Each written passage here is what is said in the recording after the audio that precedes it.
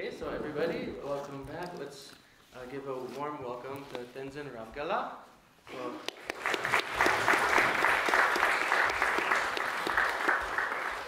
Okay, so why are we having a visiting guest speaker today? Well, so from the very beginning of our course, or of the intro course, so we have students from the other course I see as well, but in the intro course we've been discussing the relationship of quantum mechanics with the philosophy of the middle way, right? Which is really, in the Tibetan tradition, how we identify the clearest and most refined analysis of reality, of what reality is. So His Holiness the Dalai Lama has, which by now all of the intro students know is my favorite person in the world, so my most cited person. So he it has a very high regard for quantum mechanics. He's studied directly with expert quantum physicists called Weizsäcker and David Bohm, etc. And he also really explains how and describes how the writings of Nagarjuna, which we've also gone over, right? The main author that founded the Middle Way School, Nagarjuna, the views and the logic expressed in those teachings and writings is exactly the same as the conclusions arrived at by quantum mechanics. So we have here a quantum physicist who is, so just brief introduction, background. So Tenzin Rabga actually grew up here in Dharamsala, attended the TCV school, which is right below where we went yesterday, where we had the stupa walk. The main boarding school for the Tibetan youth is right down the hill from there. And then he went to another TCV in Dehradun, and then a specialty science school in the south of India to finish his 12th grade. And then studied his undergrad in quantum physics at MIT in Massachusetts, US. And then the graduate was in the Michigan State University, right? Okay, correct me if I'm wrong about anything. Michigan State University, also in US, and then he completed his doctoral research there, and now is a researcher at Seoul National University in South Korea. His main area of research is Bose-Einstein condensates and essentially researching atomic physics. So what is an atom, what's in an atom, how do atoms work? So that's his area of research, but he's also a very serious student of Buddhist philosophy. So this is why I thought it would be appropriate to hear from him, and also in general, because you've been hearing from me this week, or you guys from Venerable Wangdu, but we're both monks, right? And none of you are monks or nuns. So you're all lay people, but you also need to understand and come away with something that a way you can practice in your daily lives. And so here's another lay person, a fellow Dharma brother, who can share a bit about how he thinks of study and practice in his life. Also, he has a family, a wife and children, so it's a very busy life, but still manages to do a very serious study of Buddhist philosophy. Okay, so I'll pass the mic over, and we'll have time for Q&A as well. And just a reminder, after this session, we're still in silence, even though we'll have the opportunity for Q&A during the session. Okay, thank you, Rabga. Please go ahead. Okay, can everybody hear me at the back? Audible? Okay, good. So let me begin by saying that it is a tremendous pleasure to be here. Although I grew up in this neighborhood, this is my first time at Tushita. I used to go play soccer at, what is now Hyatt Hotel. There used to be a field there. The local kids used to go play soccer there, football as we call it. And we used to pass by Tushita, but obviously never occurred to us that we could actually come here too. So it's really lovely to be here and in this company of people who are very, very much invested in, Dharma practice, studying this very wonderful tradition. Let me also begin by saying that I have absolutely no qualification whatsoever to speak to you guys. So whatever I'm saying today is purely based on my own very limited exposure, very limited practice of this wonderful tradition. And in some sense, I'll also be speaking from a perspective of physicists, how I engage with dharma. So it might, resonate with some of you, might not, and we can bring it up for question later on. So as, Venerable Donyo pointed out, I did most of my formative, schooling here in Dharamshala. And as a Tibetan child, it is very difficult for you to not be exposed to, Buddhism, as you might imagine. But because Buddhism is so prevalent all around you, you don't really take it that seriously, unfortunately. Unlike some of the people here, and because of that, Buddhism, at least, in my experience, kind of became part of my culture, part of my day-to-day life, and not something that I paid a lot of, attention to. I think it started changing when I was in high school, and for many different reasons, somehow in the Tibetan language curriculum in Tibetan schools, you're also taught Buddhist philosophy. Now, we might debate whether that's a good idea or not, but that was my formal introduction to Buddhist philosophy. And, I remember I was in my class, and obviously our Tibetan language teacher was a monk, and he was teaching us about emptiness, to a bunch of high schoolers, ninth graders. He was teaching us about how the desk that we had in front of us, the wooden desk, did not really exist the way we see it. And obviously, many of us were startled by it. We were surprised that, that he would say such a thing. We did not understand any of his reasonings as to why the desk did not exist the way we saw it. But that was my introduction to Buddhist philosophy. And part of the education also incorporated the debating technique that you see in the monastery. So we would debate on topics ranging from, of course, Buddhism, but we would then, end up talking about physics and math, and somehow things got heavily intertwined. We found that we could use the same, analytical techniques for studying, what was used for studying Buddhist texts in the Tibetan monasteries to studying some of these, other subjects that we were being taught. And at the same time, I think around the time I was in high school, we had a bunch of monastics from different monasteries and nunneries. They came to my school for a month, and there were also some very well-known Western scientists came to our school for a month-long, what was then called Science for Monks and Nuns. So they would teach them science and math, and they would debate about the philosophical concepts, all that. And as a high schooler, I was really mesmerized that there even is this common ground where Buddhism and science could meet at all.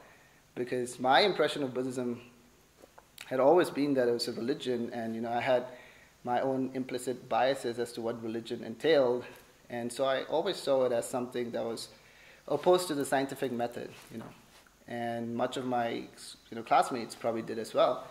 So we were very surprised that these people were gathering to talk about something they had in common, or to something they disagreed about, but they were interested in hearing each other's opinions, And then I started paying attention, obviously, to the Mind and Life conferences that they organized, and I saw, there was this great interest in studying science and learning about what science has to say about the world that we live in.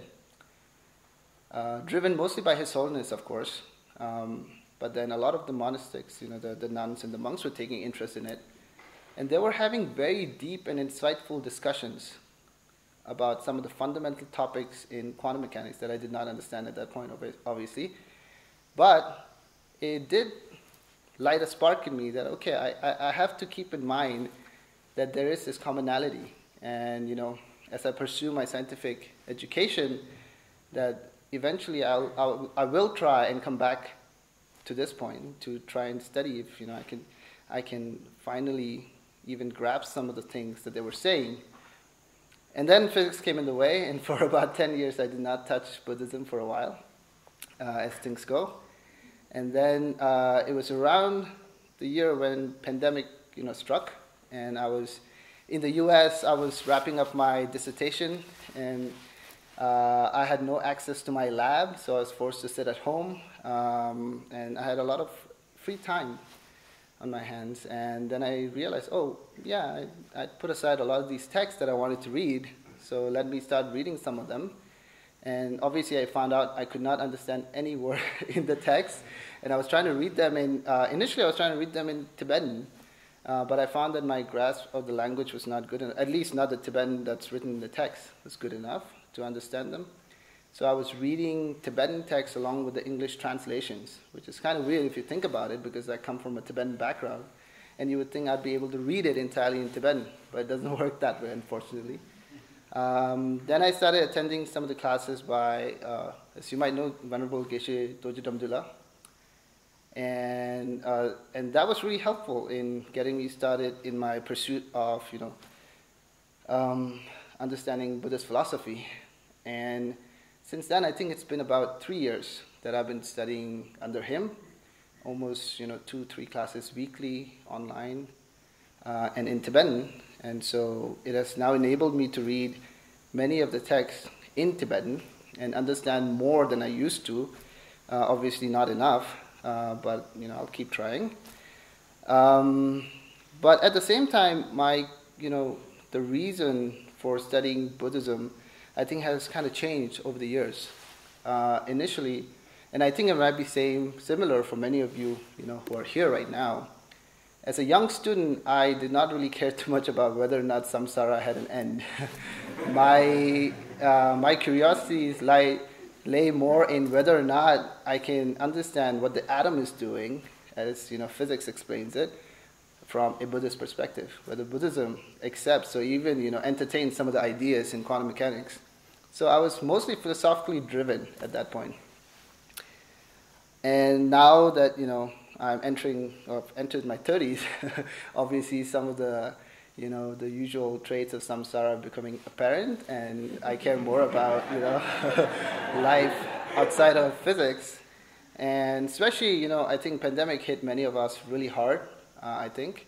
And so and one of the reasons I turned to Buddhism was as a coping mechanism. I needed something to fall back upon, a support system. And psychologically, Buddhism had always played that part for me, because I was raised in this environment, in a Buddhist environment. So whenever I hear teachings, or whenever I even hear His Holiness's voice, it would soothe me, regardless of what he was talking about. He could be talking about something political, but it would still soothe me, just just being a Tibetan and being raised in this environment. And then particularly paying attention to some of the things, the values that he was espousing in his teachings, it really helped me personally, get through the pandemic and obviously other difficult situations in life. So now I think Buddhism has a different, I see a different aspect to it, other than just the philosophical side, obviously. And maybe I have a slightly more holistic picture of the Buddhist project that, as we say, as Geshe often says, that it is the ignorance that is at the root of this condition that we are suffering, in our suffering condition. And so it is with the knowledge that we begin trying to get out of it, right? So I think I see it slightly more holistically, although in terms of practice, I still have a lot to do. I don't really do as much as I probably should be doing, but with some of these newer perspectives in mind, I think, I'm slowly heading there, obviously, and so are all of the people gathered here. I think you see a need for practice. That's why you're here, a need for maybe, getting rid of some of this ignorance that is plaguing us. So I think that's my, that's what I wanted to say about my relationship with Buddhism, so far. Should I say anything else? Or? Anything else you want me to stress? That sounds good. Okay. I would I would say if people have questions. I mean, I can definitely talk about, quantum mechanics and what I see are the similarities, but we could also open up the question immediately and see if it comes up, if people are even interested to begin with. I don't want to force physics onto people. Go ahead, you're calling people. There's one question. Oh, sure. Yeah, please. As a scientist, I would like to know how does science explain samsara? Yeah, I don't think it can. I mean, no, I'm being completely honest. I don't think there's even a notion of, samsara in the sense that there is an escape, and I don't think there is necessarily a notion from the scientific perspective. Obviously, I'm a physicist. I don't really understand, like some of the biological explanation of, how we evolved into this state, whether it's even a good thing that we evolved or all of that. But so far, I don't think there's even a notion of, because samsara necessarily entails, I think, a soteriological aspect. Like there's a liberation, there's an escape from this state of suffering. But science, I don't think necessarily has that. So when you look at it, Buddhism has, shilam debu, she bases the path and the fruits, right? Like the results. Science probably only has the basis. You study what's out there. You don't necessarily put values as to whether it's good or bad. Anger, for instance, is not. I don't think it's necessarily seen as a bad thing, evolutionarily speaking. It probably helps us escape from, certain dangerous situations, which could, endanger our survival. So I don't think it necessarily has. It's even a perspective within the scientific, worldview. I don't know. I could be wrong. Obviously. There. So you mentioned emptiness, right? Yeah. And we discussed it at length in class also earlier. And we did this analysis of, interdependence of like how matter also exists, looking at it from a quantum mechanics perspective. So I was wondering how we could do that analysis for energy. Like what would the dependence of energy depend on? The existence of energy depend. I think for me, energy is maybe easier to see as dependent because energy in some sense is intangible, not tangible. So like matter, for instance, has a very definite, if you will, shape, form, and it almost seems like it has an autonomous, existence, irrespective of its surrounding, more so irrespective of the observer, the subject. Energy has a more fluid existence, I think. It constantly changes, form. It goes from, being radiation to being heat to being some kind of work, So you see that energy is, in some sense, in a constant state of flux, if you will. But then also from, if I may add, from, Einstein's theory of relativity, we know that energy and mass or matter are equivalent. They're two aspects of the same thing, They interchange all the time. So even energy, if you understand matter as being empty and interdependent, I think you can therefore also bring in energy as being interdependent from that understanding. Because prior to that, people used to think of those two as different entities altogether. I don't know if I answered your question. Yeah.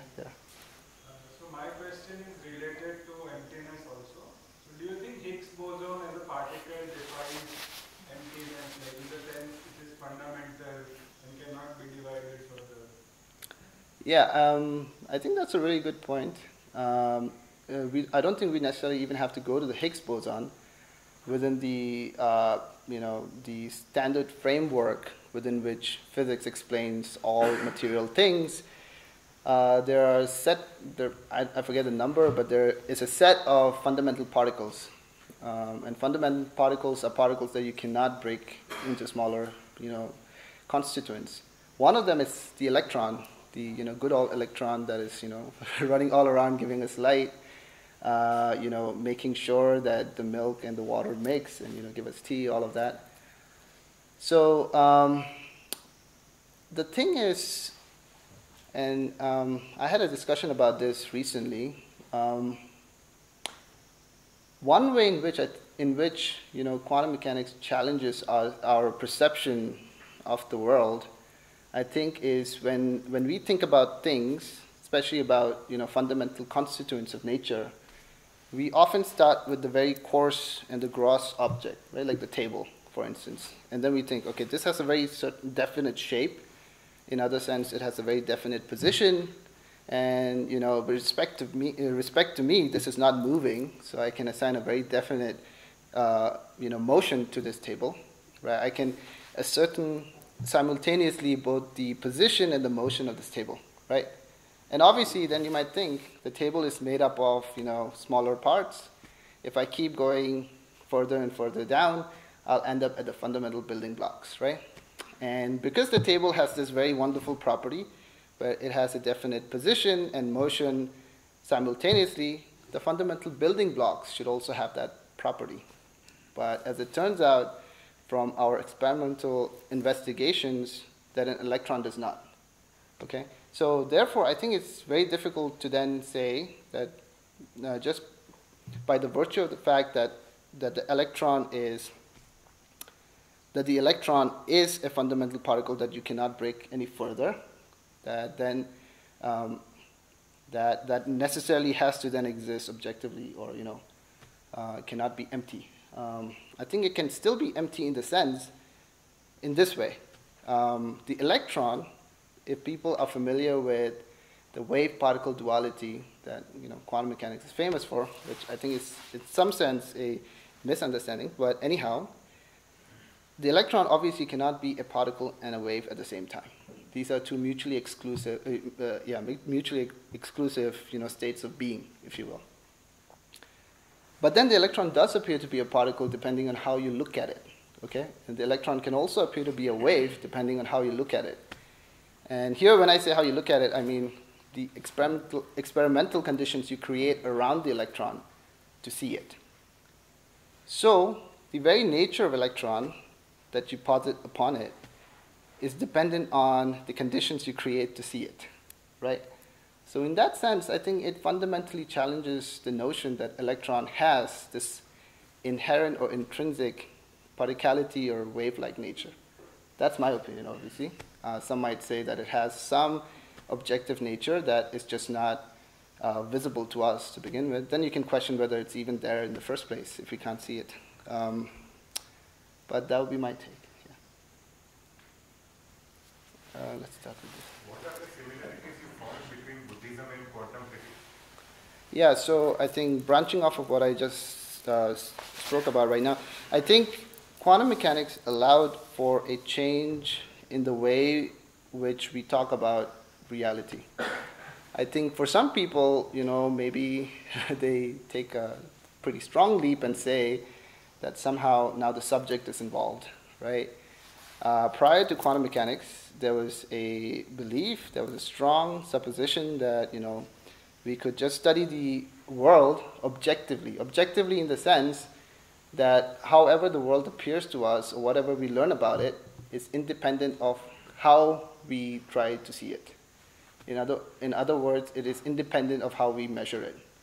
That there is this objective reality, there's these objective particles that are moving around, creating this gross, world that we experience.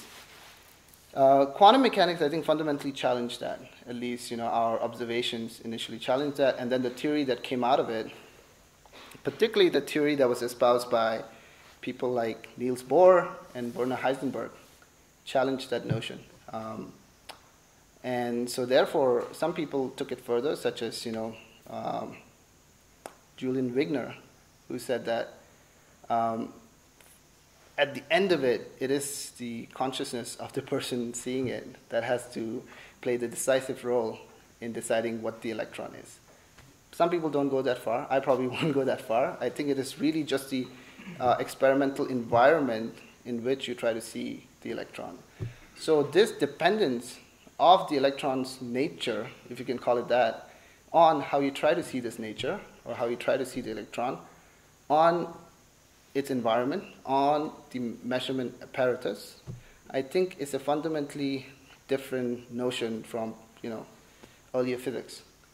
And you could then, I think, push the boundaries a little bit and say, if the electron, however it is dependent on how you look at it, then does it even have an objective reality? Like, you can obviously ask that question, and I think it's an open-ended question at the moment, but at least it provides an avenue where you can then, try to investigate some of these questions from a, let's say, from a Madhyamika lens. And there are people who do that, to be honest. If you've heard of Carlo Rovelli, he's a well-known Italian physicist, and he has a very specific interpretation of quantum mechanics. It's called relational quantum mechanics, where from the very foundation he says that the electron has no autonomous, objectively autonomous description. As soon as you start describing the electron, you also have to describe everything around it that interacts with it. So there's a causal network, or if you can call it an interdependence network, where by describing the electron, you're describing something else, and you have to describe something else to describe the electron. So there's no escaping this network. So in that sense, there really, it now appears to us that within this framework, we cannot really think of the electron as something that is, autonomously real anymore, I think. At least there's no description. Whether or not there's an autonomously real objective electron, still, I think, open to investigation. Let's go with that. Yeah. On the contrary, are there any contradictions that you uncovered in your study between Buddhist philosophy and quantum mechanics? Contradictions, you said? Yeah, definitely, yeah. And this is where, I enjoy debating with my monk friends. So this notion of, so without going into the details, there is, in a sense, a notion of probability and randomness that creeps into quantum mechanics that is very different from probability that was, expected and understood in classical physics that came before quantum mechanics. So for instance, I can talk about the temperature of the water in this cup. I can talk about some of the things that are happening in this room, in terms of, how heat is flowing from one place to another. Much of my knowledge as to what is happening with regards to the heat flow in this room will be probabilistic, in the sense that I will not have a definite knowledge of it. And that is because I don't have the information that is required to have the definite knowledge from a classical physics perspective, which is, for that I have to know the position and the state of every atom in this room, right? And we're talking about many, many atoms, unfortunately, so we don't have the capacity. So then we come up with what is called a statistical description, which is we kind of clump together a lot of similar things and ignore the differences, and that introduces probability, okay? So in earlier physics, probability was a sign of ignorance, that you're ignoring a lot of these things, you're ignorant about the full description of the system. Now in quantum mechanics, even with the full description of the system, there is probability, and this probability is intrinsic. And in some sense, this introduces certain challenges to some of the cherished beliefs in Buddhism, such as, I wouldn't call it belief, but some of the postulates. Causality, for instance, that there is a definite relation between cause and effect, that you can posit a relationship between cause and effect in a definite manner, and that becomes problematic in quantum mechanics, I think. And I think that is one way in which, philosophically it's a challenge for, let's say, Buddhist philosophers to make full sense of quantum mechanics as it is presented right now, the standard description of the theory. Yeah. I think you had a question? Oh, yeah. Oh, yeah. Do you have a question? So, does quantum mechanics have a different sort of explanation for consciousness, like about very different from what is taught in religious philosophy, or like what we are taught in biological disciplines, what we learn to do? So, isn't on a very different sort of level these days? Yeah, so quantum mechanics has no explanation for consciousness, unfortunately. Quantum mechanics deals with the properties of elementary particles on the belief that things that we can study are material things, and it does not even touch the mind matter gap. It doesn't even feature in physics. Yeah, Roger Penrose does, but I wouldn't call that quantum mechanics. I think that is not very well established science at the moment. Mostly his own opinion, which are well founded, I think, to some degree, but I don't think it's a scientific opinion just yet. I think you had a question or somebody else. Yes. I'm only not a beginner even in Buddhism and not in physics, but I don't know if it's quantum physics, but I know, and maybe you can explain, there is the idea, the notion that the cat can be on the same time alive and dead, right? Yeah. So take this idea, and with the ignorance, not only the Buddhism knowledge, in ignorance in physics, that we are not using all our consciousness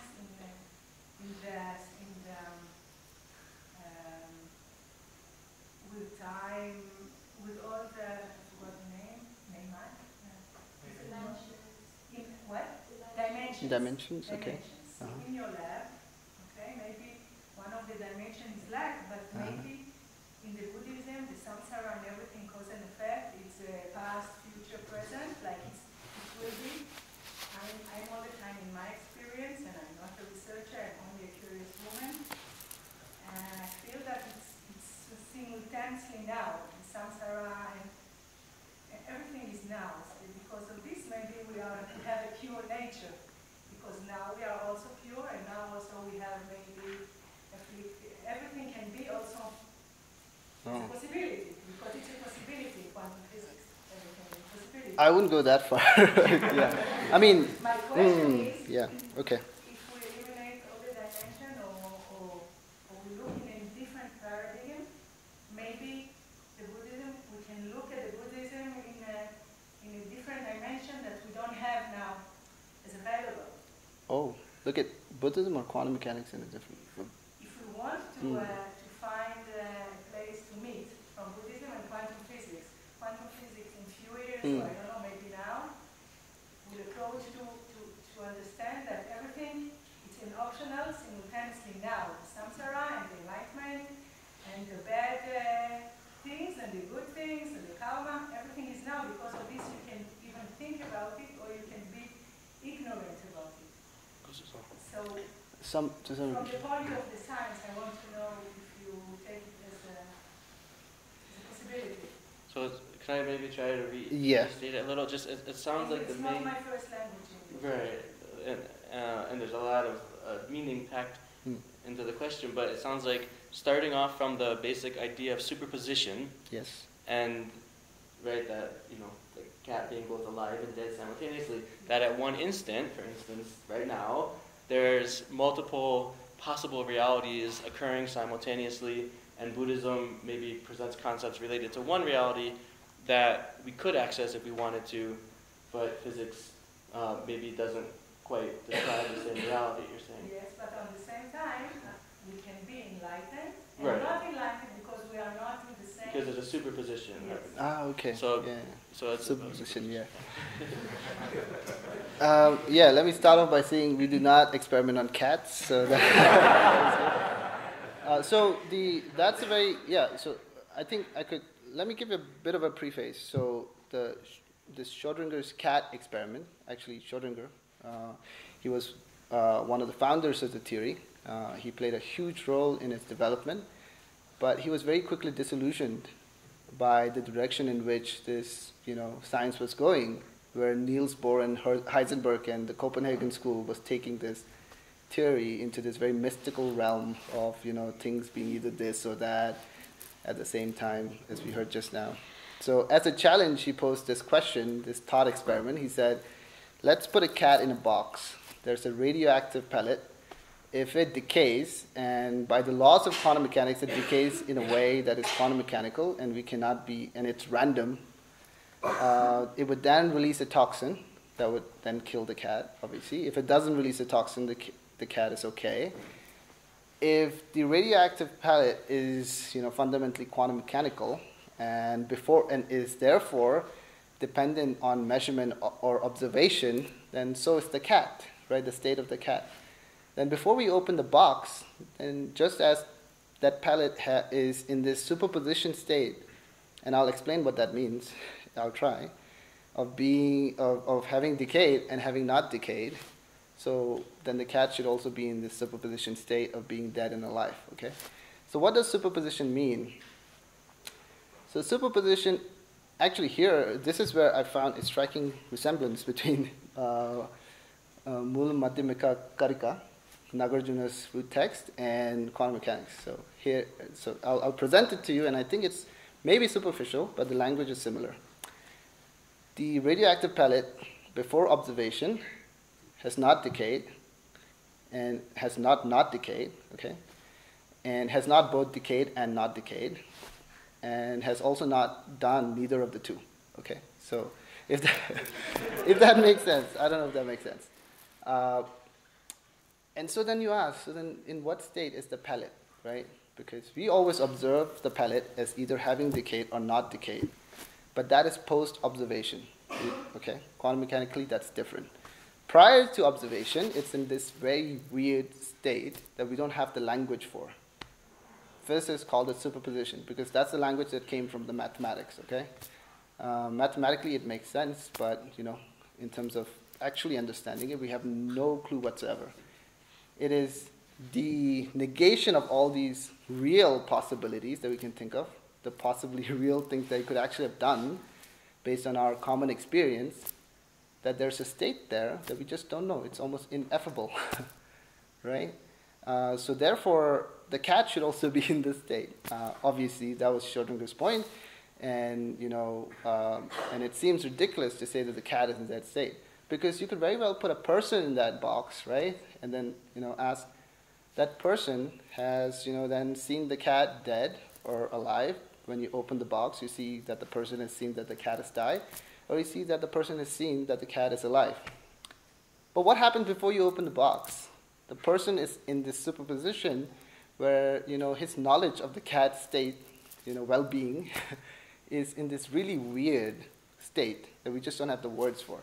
So therefore, people said, starting from Schrödinger, that really we have to be careful here where we're taking this science.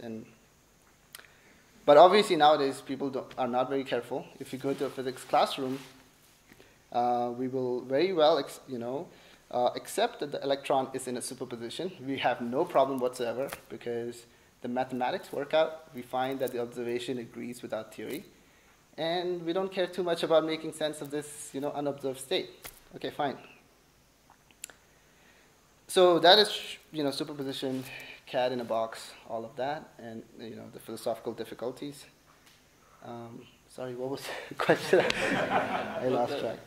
I mean, yeah. Okay, yeah, sure. Yeah, so, so I think, this mere mention of this philosophical, this paradoxical nature of the underlying philosophy should alert us to not take quantum mechanics that seriously just yet. Because when we talk about, well, here's the problem, okay? Microscopically, I see that superposition explains my observations really well. Macroscopically, there is no superposition. There is never a table here and there at the same time.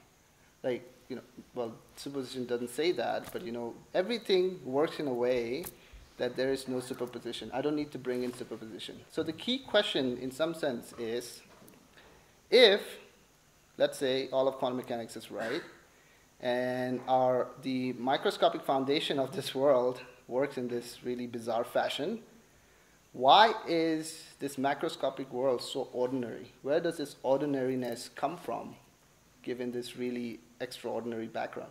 And this is, I think, a fundamental question that people are still investigating. People really don't know where this classical world emerges out of this. How does a classical world emerge out of this quantum, background? So I really would not say anything about, what you're positing, whether they can say anything at all. Yeah, obviously we're not in the state of being enlightened and, in the samsara at the same time. At least I don't think I am. Yeah. So I think in short I'm saying, yeah, I don't think we can take quantum mechanics that seriously just yet. Some of these ideas are fascinating, and maybe they're pointing to something deeper that, you know, still has a lot of, you know, unanswered, you know, philosophical problems. But we haven't quite gotten there yet, I think. At least in my very limited knowledge. I think you, yes? Okay, I have 3 questions. Oh, 3, okay. Very basic and Okay. very simple, so I hope you will remember them. I will try. So, first of all, it's so basic. So we said the electron can be either a wave or it's a particle. And we're a bit confused with what's going on there. So, I'm a bit, well, I think everybody is confused. Yes. But let's go to see the movie The Magic. Mm-hmm. And there is this moment of there is no spoon. Okay? You manage Yeah. to shift it. So in that case, what you understand is that everything that we experience is based on our own subjective way of looking at things, right? So if I go even deeper, we are the creation of this reality. And in that case, we're the ones actually in my own internal reality making war and making all this suffering in my own bubble. So that's the first question. I don't really remember it. Okay.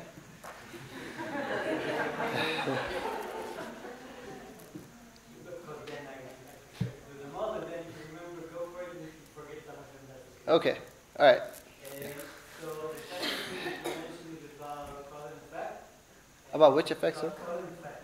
Ah, okay. Cause and effect. Yeah. And it immediately brought me karma, because Ah. what I'm dealing in Buddhism is basically, the teaching is to meditate a lot, working a lot about being kindness and compassion, but that's the cause.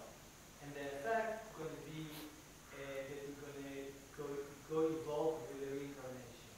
So basically what you say, from your understanding, that's completely, you cannot see it. It's not in existence in the science method. So that's the second question. And the third one, which is maybe the most simple one, that's maybe for a first grader, and maybe I'm super ignorant.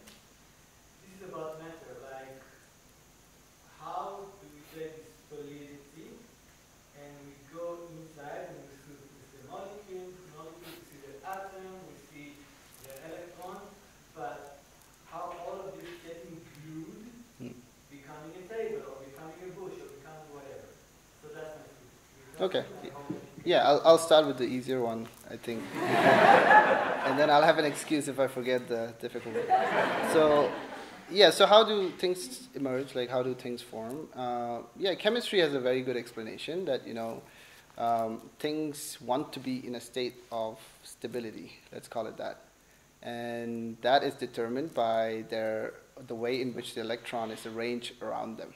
And without going into the details, that's what enables 2 hydrogen atoms to come together with an oxygen to form a water molecule, because the 3 together is more stable than being apart in some sense. And that is pretty much what makes up most of the world that we see. We don't even have to worry about the nucleus. Everything around us is basically driven by the dynamics of this very, you know, ordinary looking particle called electron. So that is chemistry for you. That explains much of what we see. Then your second question was about cause and effect, right? So, yeah, about karma. Yeah, I mean, obviously, karma, I think even within the Buddhist framework is difficult to fully comprehend. Of course, there's a cause and effect relationship between having a certain, you know, good intention and having a good effect. But I think, you know, at least my limited understanding is that the way in which causality, at least in the karmic sense, works is very obscure. Shinto Kogyu, I think.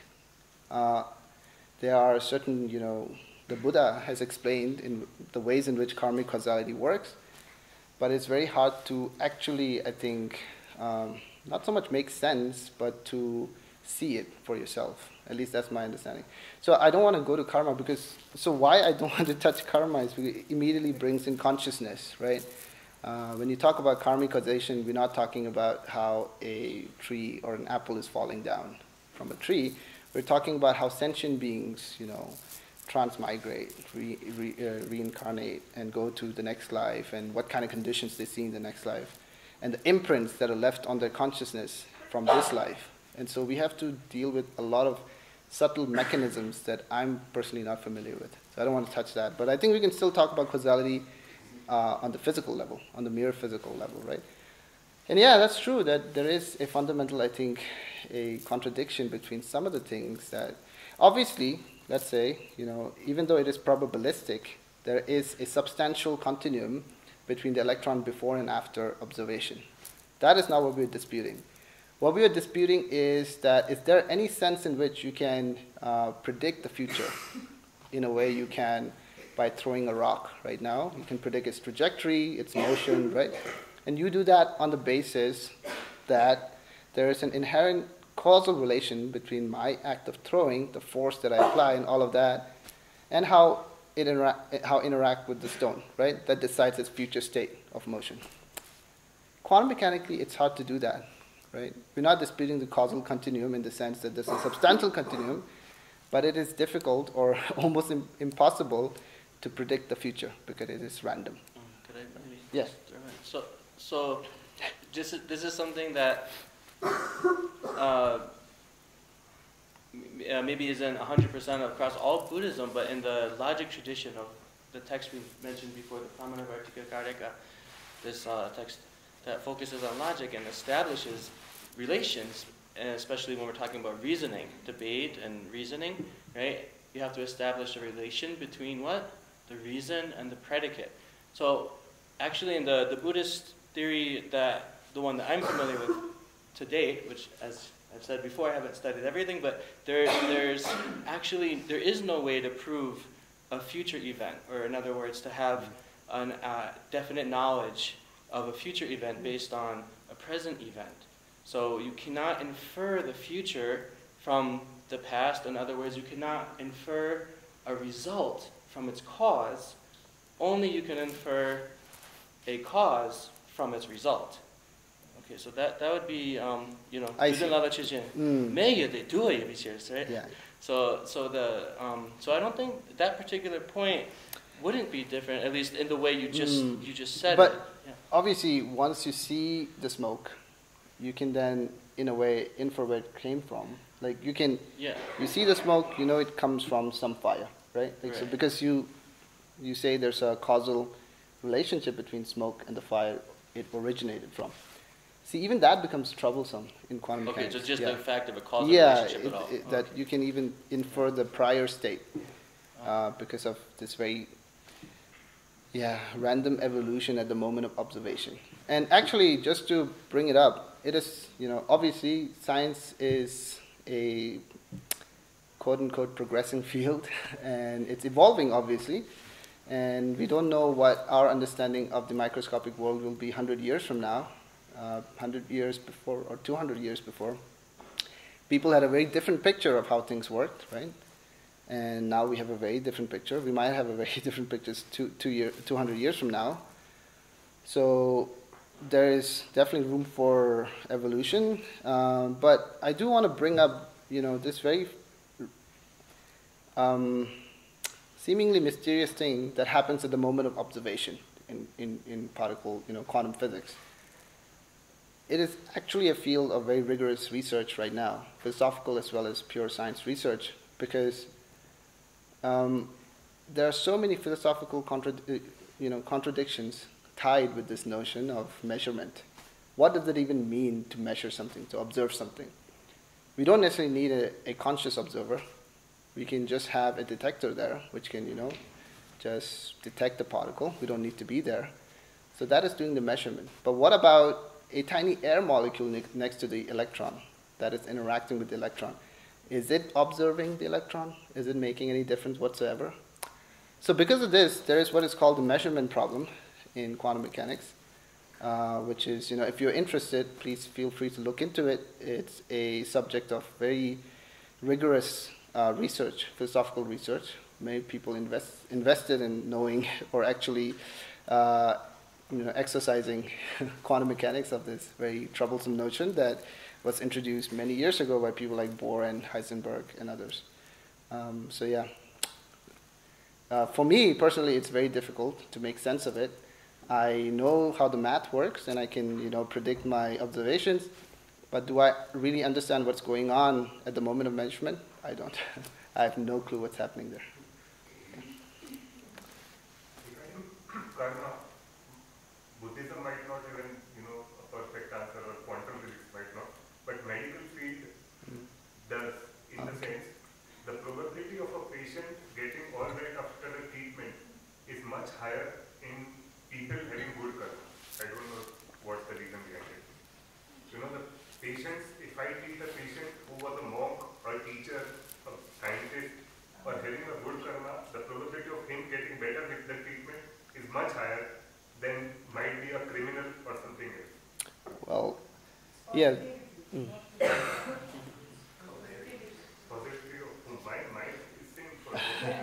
Well, as somebody who does quantitative studies, my first question would be, how do you quantify karma? What is, as in, you're putting a value on good karma. There could be levels of good karma, right? Like some are better, some are worse. So yeah, I think that would be. But obviously, I think definitely these observations have been made. But yeah, it's difficult to bring it up at a level of of scientific fact, let's say. At the back, then I'll get to you. Sorry. Do you believe the constants in physics, like the speed of light or absolute zero, they are dependent on the existence, or they are independent of it? Do I believe? Yeah, I'm a practitioner of special relativity, so to speak. So the constancy of speed of light, brought up by Einstein in his special theory of relativity, every known physicist, I think, takes that as a fundamental postulate of nature. That's how it is. So yeah, do I believe? I believe, unfortunately. Yeah. Like, does it have an independent existence which goes against the philosophy of Buddhism? Yeah, so it has a constant speed, but it doesn't necessarily have an independent existence or an autonomous existence. Let me give you an example. The very famous double slit experiment that was done, you see that light, depending on, again, just like the electron, not very different, has a nature that is particle-like or wave-like, depending on how you observe it. Okay? If you open both the slits, what you get at the back, you cannot explain if whatever was coming from your source were individual particles. Okay? You would have to explain it assuming that light is wave-like. And if you close one of the slits, then what you see at the back is what you would expect if just a stream of particles were coming through, right? So in that sense, it is not independent. It is very much dependent, just like the electron, right? I think you had a question. So again, this might not be science, might be kind of basic, but I just want, from your perspective, does the power of thought change matter? So he might not be a real scientist, but the water guy, that with a glass of water and did thoughts on the water and then tested it and the molecules were different. So like when we sit here and meditate and we send good thoughts out for people and certain people, or take their bad, like what is your thought about that? About does our energy and what we think affect matter? Well, I think it's clear that if you accept that there's an immaterial mind, consciousness, it is clear from the Buddhist texts, and I believe in those, that mind and matter interact. They affect each other in a cooperative, conditioned way, right? From a physicist standpoint, I would say I do not believe that. I don't think if I were to investigate, the world from a physicist perspective, I would not even take mind as a factor into it at the moment, because we don't have any theoretical mechanism to even incorporate such an interaction between mind and matter. And as I pointed out just now, physics, like a lot of science, to maintain its rigor, has to be very quantitative, right? It has to really quantify what it's studying. And we just don't have any way in which we can incorporate whatever the consciousness might be, right? So, but from as a Buddhist, obviously, I think mind and matter interact. Especially with regards to the karmic theory, it's very, we know that there is connection there. But even from a philosophical perspective, because I don't know if people are exposed to the mind-only school. We didn't talk about it so much. Okay, so there is a particular school called the mind-only school. Proponents such as Arya Sangha and Vasubandhu, who taught that everything is of the nature of the mind. There is no external reality. That it's the same substance, so to speak. In that sense, very much so, you're creating your own reality in a way, right? So there it is really pronounced how mind affects matter. If you posit, of course, there's no external matter, but a matter that appears external to you, to your mind that is defiled, by ignorance, according to this school. So yeah, you can definitely talk about that, I think, in the Buddhist philosophical tradition. Yeah, again. And one more is in either one of these. So when the first ships came over to the Americas, the Native Americans, the indigenous peoples, they did not see the ship because it wasn't in their mind that could exist, right? So the thing is that they just didn't see it. Okay. Until obviously then them getting off the ship and killing. So how would you explain that and either fit that into? Yeah, that's very tricky for me. And are there things that we don't see? Yeah, I mean, there because they aren't in our.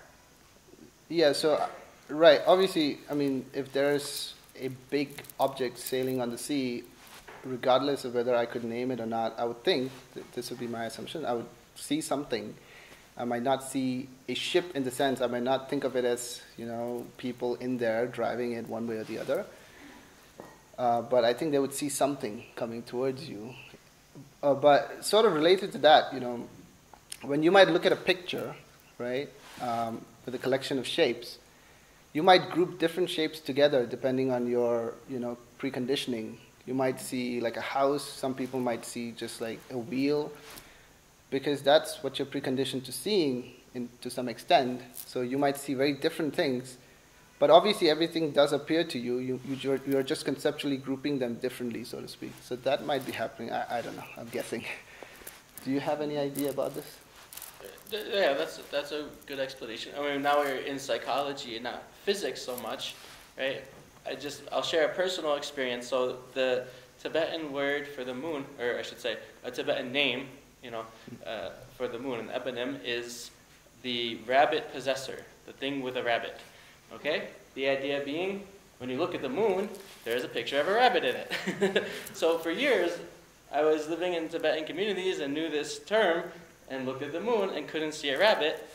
And one day, I looked at the moon and I just saw the rabbit.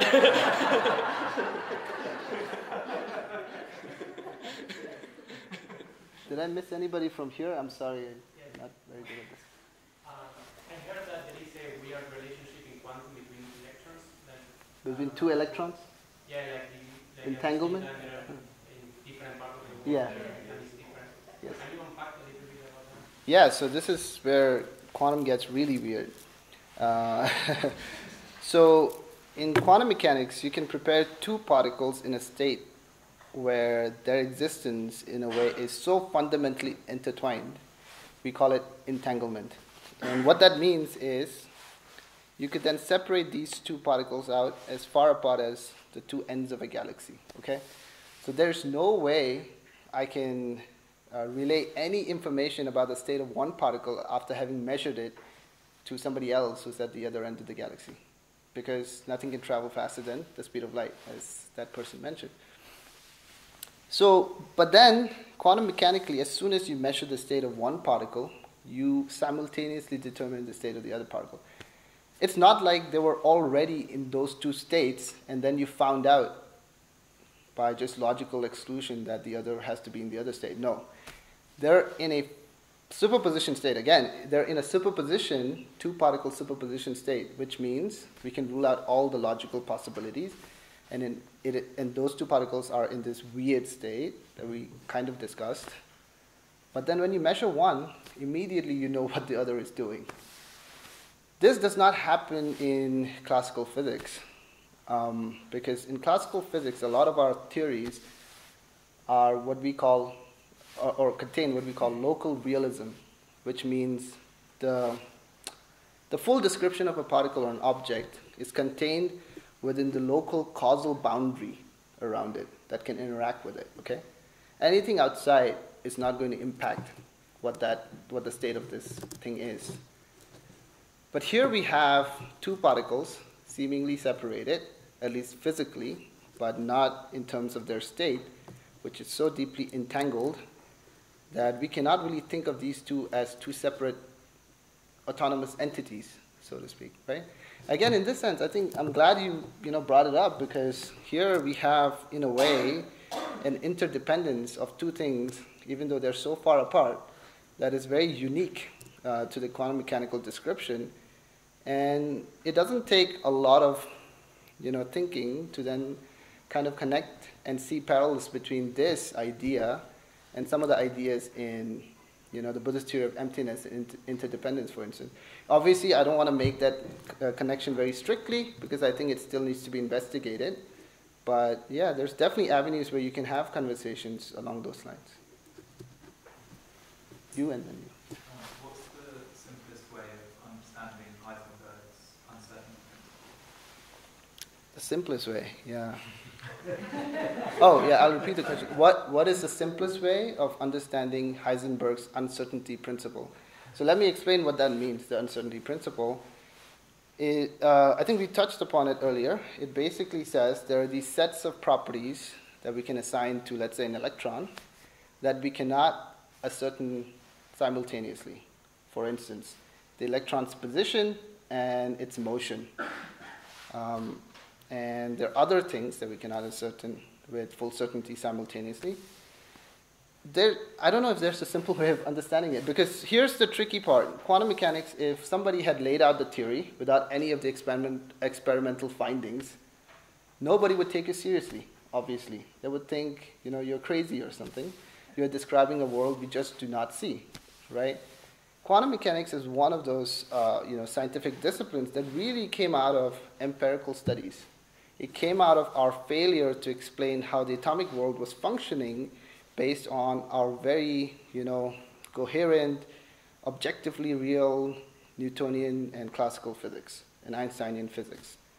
That failure led us, to this theory now we call quantum mechanics, which on the one hand is the most successful theory we have. Every prediction, almost 99% has, agrees with our observations, okay? On the other hand, it is also the least understood of the theories, really. And that is, I think, a profound challenge. I don't know how to explain uncertainty principle. What do the studies suggest about it? How did it arise as a theory? Oh, so the question is, how does this uncertainty arise? Well, I know how it arises from the mathematical, foundations. I don't know how it arises physically. I don't know if any. Yeah. Yeah. I mean, yeah, experiments are observations, right? So it doesn't really explain why it is the way it is. It just gives us certain facts that we have to then connect and explain. And traditionally we used mathematics, and mathematics was kind of grounded on, at least the mathematics used in physics was kind of grounded on our physical intuitions, right? So it was okay. We could assign properties such as position, speed, shapes and mass and all that. And we say, okay, there are certain, qualitative analogs I can experience that, that I can ascribe to speed and all of that. That's fine. But quantum mechanics brings in some of these mathematical, ideas we just don't have a physical intuition for, such as superposition, what I was describing earlier.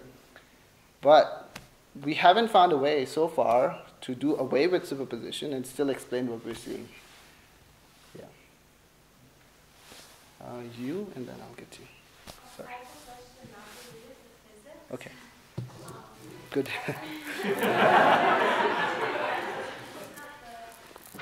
But I would really like to hear a bit more about your childhood and how, like examples of day-to-day life that has values in Buddhism that maybe now when you're looking back at it, maybe like after living in the West or other places, like what's the difference, and like if you could just tell us a little bit about that.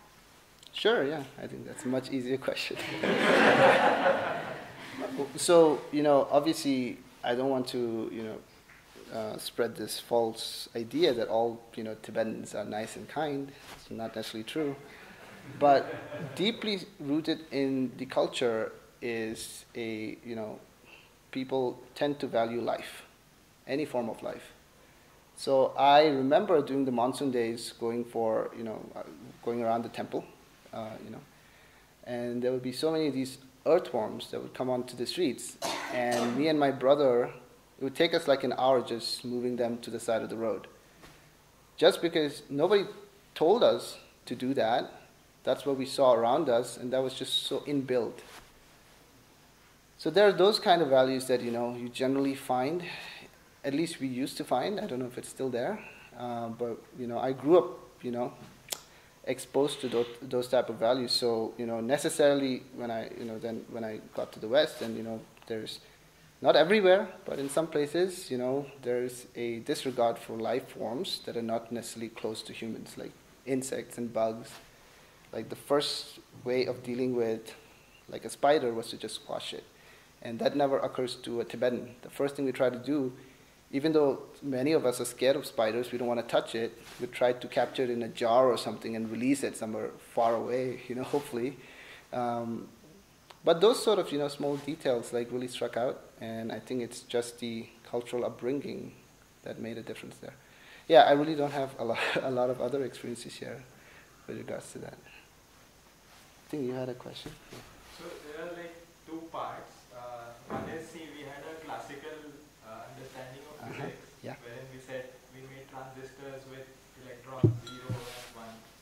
Slowly we went deeper into physics, and we had statistical quantum mechanics and foundational quantum mechanics. Now we have supercomputers and also quantum computers, which basically work on quarks being in the present state of 0 and 1 both, right, in context of measurement. Now the whole idea is that probably something more will develop further from this, and also of course the fact that we can do calculations at 10 to the power 32 times much more faster now, right?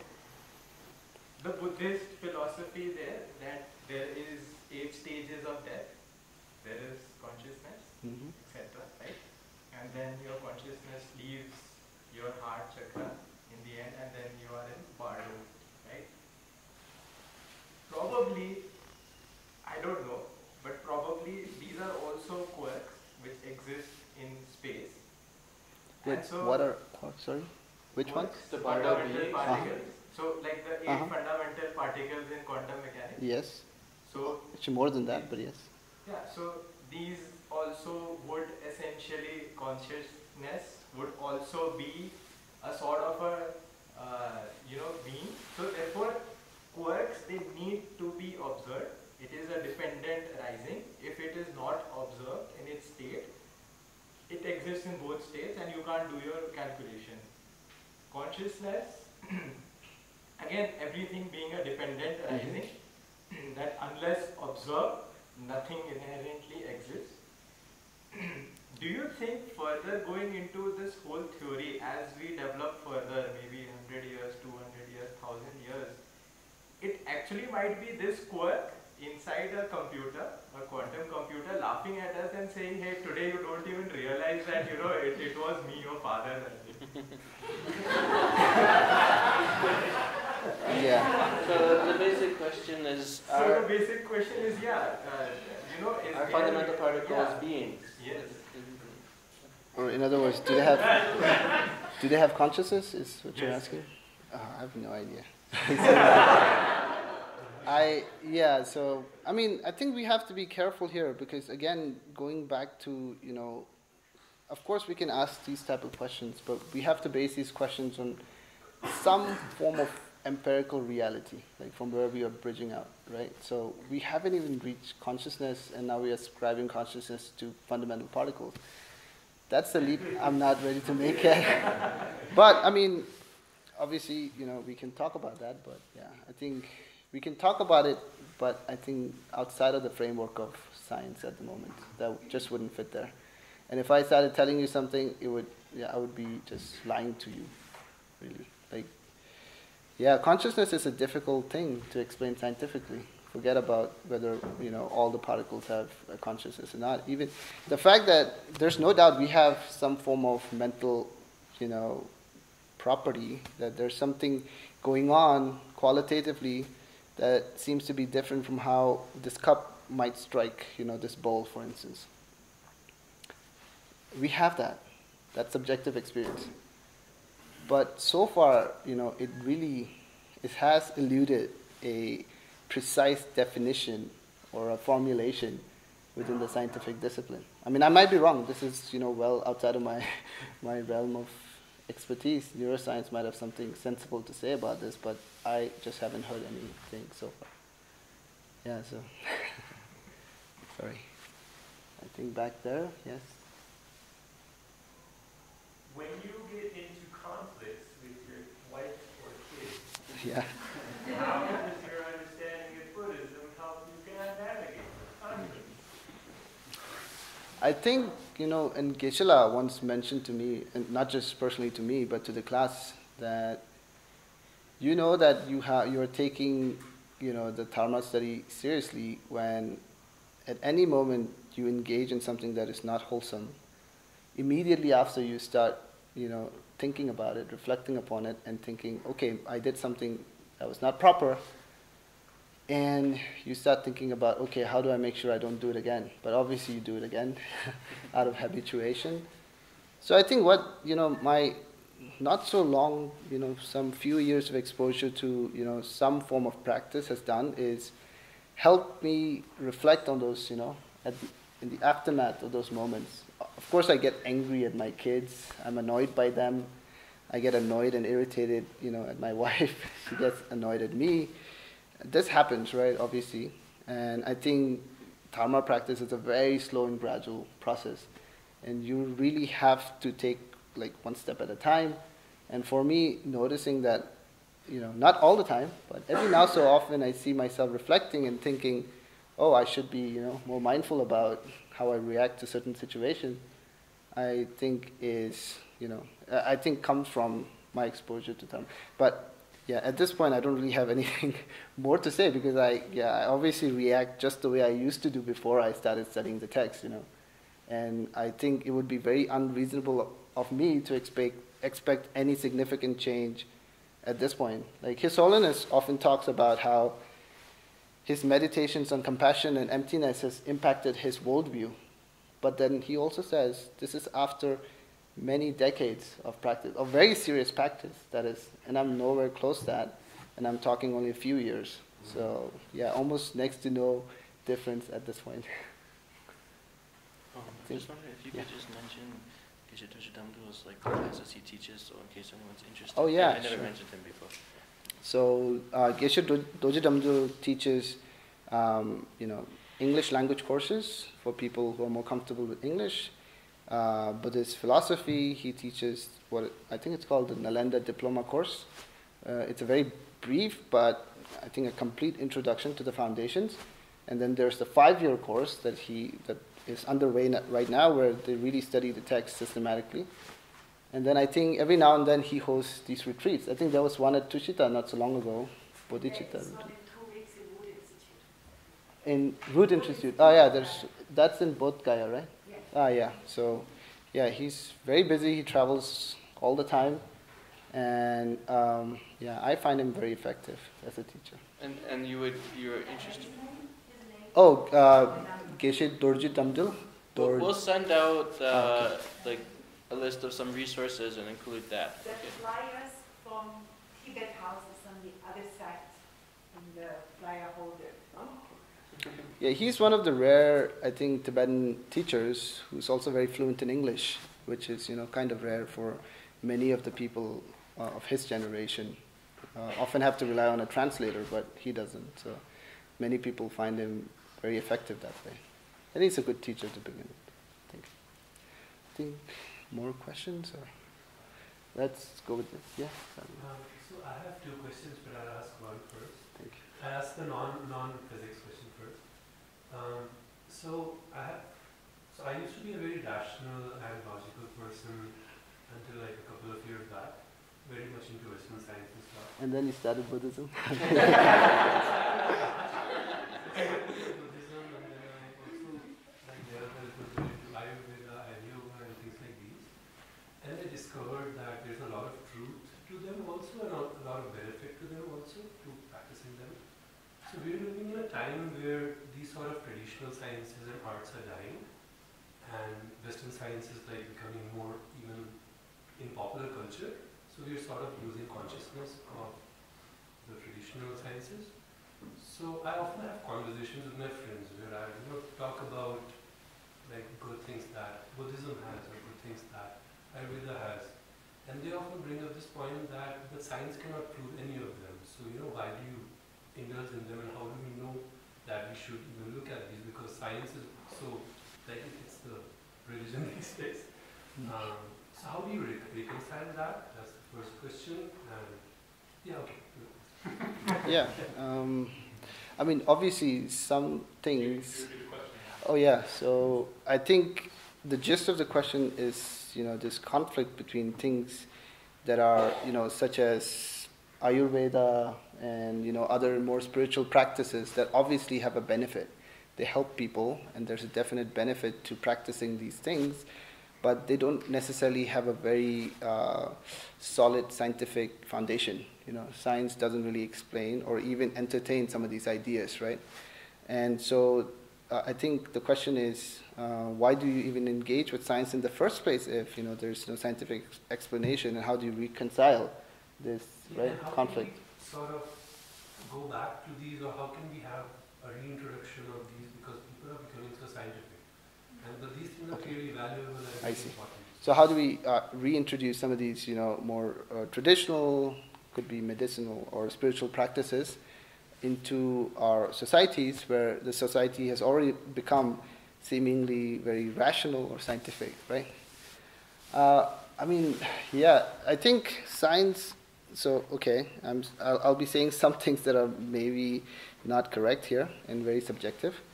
I think science has to first of all accept that it does not explain everything, right? I think scientists as people have to be objectively humble here. Because it is so ingrained in the minds of some people who do science, such as me when I was a little younger, that almost everything will eventually be explained by science through its what is called the scientific method of inquiry. And I don't know if I really believe that anymore. I think there are certain aspects of our world that maybe lie beyond the boundary of scientific knowledge. Where does that boundary lie? I don't know. But definitely there are things that are very helpful to people. Obviously science doesn't explain ethics, for instance, but ethics is so crucial to our survival. And I think there's so many other things, as you pointed out. I don't think necessarily that there has to be you have to reconcile the two in the sense you have to explain one from the other framework. I think you can keep it separate and still function, and acknowledge the fact that there is a boundary where your knowledge, or your application of a certain knowledge fails. I think at least that's what I try to do. I don't know what others might do. Okay. Oh yeah, you. When one gets enlightened, I kind of have this perspective of him kind of leaving reality and going into another one. And so my question would be, does quantum mechanics agree with the fact that there can be some alternative realities? And if you reach enlightenment, would you go to an alternative reality? Yeah, so coming back again to the same point, again, I don't think quantum mechanics even touches the question of enlightenment, because there is no aspect of liberation that, there's no value judgment as to how the world is. Like, talk about suffering, but that is still explained by how things move around. It appears as suffering to you because you're losing some of your particles when I hit you. But other than that, whether there's really no sense in which any value judgment is applied there. And then when we talk about enlightenment, we bring in ideas about consciousness, which, again, as I said, is very difficult. Again, here it's very tempting, I think, to kind of take some of these weird implications from quantum mechanics and then to try and apply it to certain, mystical things that we don't understand, and kind of put them on the same, pedestal and say they're equal or there's overlap. But we have to be careful. We have to be very careful and try to be as objective as we can be through our subjective lens, and not conflate the two. Because it happens all the time. For instance, people, who engage in what is called pseudoscience, where they over-extrapolate ideas and concepts from quantum mechanics and say things like the entire universe is in a superposition state where everything is entangled. I don't know what that means. And I'm not sure they do either, but it sounds deep, and we have to be careful there, I think. I'm being very honest here. We have to ground ourselves on things that we can validate from multiple perspectives before we move to the next stage, I think. You had a question. Yeah, thank you for taking some time to answer our question. I'm actually from Michigan, so I hope you enjoy East Lansing. Ah, yeah, good. Are there any particular texts that help you work through the pandemic and other times? Yeah, I think a couple of texts. I think there's the 37 Practices of the Bodhisattva by Tome Sangpo. He was a Tibetan master, Sakya master. It really is what is called Lojong, mind training, is it? A text on mind training, and stresses the importance of cultivating compassion. Because oftentimes I think, at least for me, it is when I can identify with others' suffering, that my own suffering lessens a little bit. I gain a different perspective. It's when I focus too much on myself and what I'm going through that it affects me more. So that text I would recommend. It's easy to read, and I think there are many different. Definitely a good English translation to that text. If you want to delve a little further, I think Bodhicharya Avatara by Arya Shantidev. I think that's a really good text as well. Especially the 4th chapter on forbearance, is it? Soba? So it was chapter 6. Yeah. Chapter 6. We went through a little bit. Is it translated as forbearance or patience or patience forbearance? Or forbearance? Sometimes patience. I find that chapter full of so many practical advices about as to how to deal with difficult situations that you face in life. Yeah, I would recommend those. And obviously, I don't know all the texts. I'm not that familiar. You should ask Gela and others for good recommendations. Yeah. And I think you had a question. Yeah. Yeah, like the science made the tools to like the sensors and everything, like as a human, point of view. So how you can explain the reality, like you are a spider, you see everything different. How you can explain the emptiness of this reality of this. To explain the real thing, but because the thing is real for you, but for other species or Sure. Okay. Are you asking whether or not I can ascertain that there really is something based on my observation that is very... Science tries to say, this is real. No? Okay, yeah. But it's real for independence of some it's like it's kind of impossible to find science, true science, because it depends on your species, Yeah, but I mean, so here, when I'm observing an electron, for instance, what it's doing, I'm using sensors, And underlying this experiment is a belief that there is an electron and there is an interaction between an electron and the sensor, right? There is something happening there. And because of something happening, I can infer that something happened. But that's a fundamental belief. Obviously, you could say all of the interaction is based on, the fact that I'm using sensors. And if you were using, well, I think this, again, strikes back to the whole wave-particle stuff, that reality is, in fact, dependent on how you observe it, right? So I don't think there's necessarily a conflict. But science also, okay, so that is more the epistemological side of it, like how you know things are there. But then there's also, to some extent, an ontological side to things, like are there really things out there that you're observing, that you are observing and then you're seeing through your lens or whatever you might call it? That is very hard for science to abandon, because every theory starts off by positing something that is objectively there.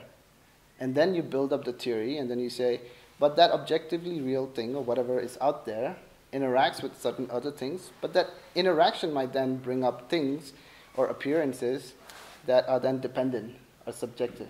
So I think there are two levels. Like epistemologically, there's some things that might be subjective, but then ontologically, you say there's something there, whether or not you actually see it or not. Yeah, but you put the intention before the experiment, so then sure. That's I think you can definitely ask that question, yeah. But science, I feel, functions in this manner, yeah. But that's a fair question to ask, sure. It also relates to the fundamental problem of measurement. How so? Perspective. If a spider is measuring versus a human being is measuring, seeing, right? So measuring is also observing, and observing could be anything. Yeah, but I mean, we could obviously, we are sensitive to different, if I may use technical terms, different wavelengths in the spectrum of light. Spiders or insects might be sensitive to certain, wavelengths we're not sensitive. But that we can explain from science. It's not like we cannot explain. We can look at the signals that the retina from the fly or something that's, sending out to the brain or the nervous system when we expose that particular set of cells to a particular wavelength of light. So we can make that subjective sense even from science. But I think his question is going a little bit deeper, I think, right? That your very intention is kind of shaping what you might see, which, of course, I'm not able to make it very precise, but I think it goes towards something. You cannot experiment without putting intention. So then you cannot see what's real enough to be empty intention to see what's going on. Wait, what do you mean you cannot make an experiment without an intention? Like, obviously, before you make an experiment, you see, I'm gonna check this thing. Yeah, but then even when you investigate whether something is empty of, inherent existence, you have the intention of analyzing that its objective existence, right? So that intention is still there. I don't know how that is very different. Like, without intention, I don't think we would even bother about, like, that. Yeah.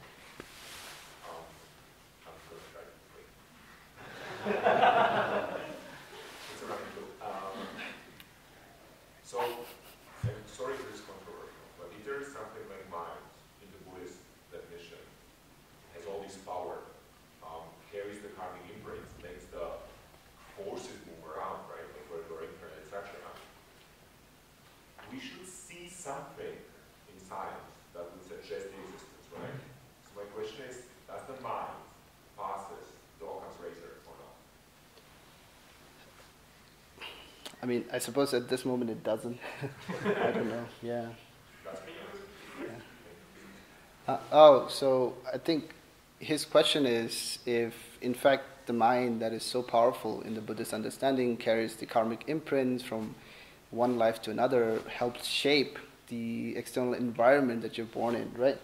Then, within a scientific understanding, does it pass? Then you should be able to observe, in effect, this mechanism, this interaction, I guess. So does it pass the Occam's razor, that you could actually explain things by incorporating mind into your understanding? I just don't think it does. I think it's really, really, I think there needs to be, to use the, the famous expression, a paradigm shift in how you even look at reality. Like you have to first even entertain the possibility that there's something beyond the material. Of course, there are people who, say they do studies on, there are people actually who are studying, the post-death state, Tukdam, in southern India in the monasteries. I don't know how much they've discovered or, uncovered as to this mechanism between mind and matter. There are also people who are supposedly studying reincarnation through like case studies, like, looking at people who remember their previous life. But yeah, it's still, I think, at the very, at the outskirts of what is the scientific, field of scientific investigation. Yeah. Okay, okay, let's go. Yeah. Do you think that the idea that reality is a simulation would be supported by both Buddhism and quantum mechanics? And also, what's the deal with string theory? I haven't heard anything about that. Me neither. That's still a topic. Yeah, I'll start with that one because I think, I'll give you a quick answer because I don't know much about it. So string theory is an attempt at reconciling two very important aspects of our physical theories. One is gravity. Everything massive and big, the galaxies, the cosmic, entities, are governed by Einstein's theory of relativity, general relativity, which is a theory of gravity, okay? But all of that is based upon pre-quantum notions of how things are, so there's an objectively real thing doing its, it's functioning out there. And then you have quantum mechanics, which describes the most, the smallest of particles, the least massive particles and how they function. And again, it's really successful in doing that. Somehow we have to bring them together and explain things like a black hole, or the very origin of our universe, if you believe in Big Bang being the absolute origin, right, as many of the scientists do. Then you really have to explain those two things together, and they don't like to be together. String theory is one attempt at explaining quantum gravity, theory of quantum gravity, where the two things come together. But then mathematically it's really elegant. Like there's so many beautiful ideas that emerge out of this theory, such as all the different fundamental particles are actually different modes of vibration of a fundamental string. It's just a string that vibrates in a different way. It becomes an electron, it becomes a quark. So it really ties everything together in a neat way. But then, that is not what science is. You can have beautiful theories, but you also have to make, predictive, you have to make predictions, basically. And so far, it hasn't really predicted anything groundbreaking that we have seen anywhere. Well, it could be the limitation of our tools. Nobody knows. But then really we have invested a lot of money, multi-billion dollars into colliders that hasn't really shown any sign that there is physics beyond what we currently have, such as string and other things. That is not to say we might not see it, but right now I think a lot of people are on the fence about how seriously to take string theory. Again, it has a lot of applications. It has applications to fields where people did not think string theory had anything to say about them, such as, let's not go into that. What was your, you had two questions. Oh yeah, the first one was if simulation. Buddhism could fall under the theory that reality is a simulation. Yeah, in a sense, I think Buddhism kind of explains that this objective reality is a simulation of your mind that is imputing objectivity onto things that are really not inherently there. That is not to say it is, an illusion. So there's a separation between illusion and illusion-like, right? That, the dream flower is empty of objective existence as much as the flower in front of us that somehow functions, grows, follows a causal, continuum, chain of events. But there's still a difference between the two, right? The dream flower stops when I stop dreaming. It's no longer there. But it somehow still functions, even though both are objectively not real. Right? So I think, again, we have to be careful when we say everything is illusion or simulation, versus saying everything is like an illusion, in the sense it's not objective. That's my limited understanding. Do you want to add something to that? No, that's not okay. I mean, the notion that there's somehow another sentient being writing a computer program that is just a more advanced kind of human, like the way humans write computer programs, I think is not really, there's not strong reinforcement for that idea in the Buddhist framework, but it's also quite hard to disprove, I would say. But I just wanted to say, only time for one more question, please. Okay. I think there, please. It's not physics, and I don't know if it's personal or not, but would you say that you're studying Buddhist philosophy, or would you say that you are Buddhist, and have you taken many vows, or would you consider it, or are you just studying it out of interest, or do you feel devout to it in terms of religion? Yeah, I think I certainly feel devout to it. I would say I'm a Buddhist because I believe in the three. I cherish the three jewels first of all, and then the four. We didn't mention this at all yet, but it's the what's the English? The four seals. The four seals, philosophical seals that all composite things are impermanent. All all contaminated things are in the nature of suffering. And all phenomena are empty of self, right?